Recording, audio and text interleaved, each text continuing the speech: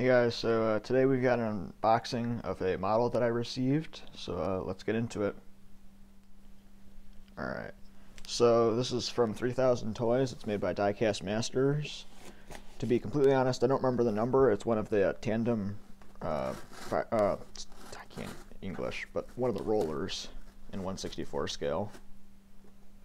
And yeah, it's made by Diecast Masters. Oh my gosh. Please cut it. Okay. So, let's see which number it is. I already forgot. Here, oops. Alright, so, here it is. It's the CB-13 with the ROPS cab. So, let me get it out of the package and then we'll take a closer look at it.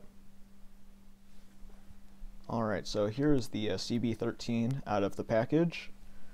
So I'm thinking about making a review of this, so I'm not gonna go too much into depth right now. But it's really it's a really nice model.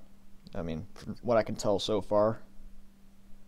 Yeah, I don't I don't know exactly what to say. It's just everything is really nice on it. The decals are nice. There's a lot of is that rivet? No, it would be bolt detail. Sorry. The underside is plain, which I mean I would expect. The rollers have like I would say like a metallic paint to them almost. Like a very slight metallicness to it, I guess. The operator station is very nice. And so I'll put some pictures over this, hopefully, of what I'm trying to get at. And so I'll also probably put some stop motions in.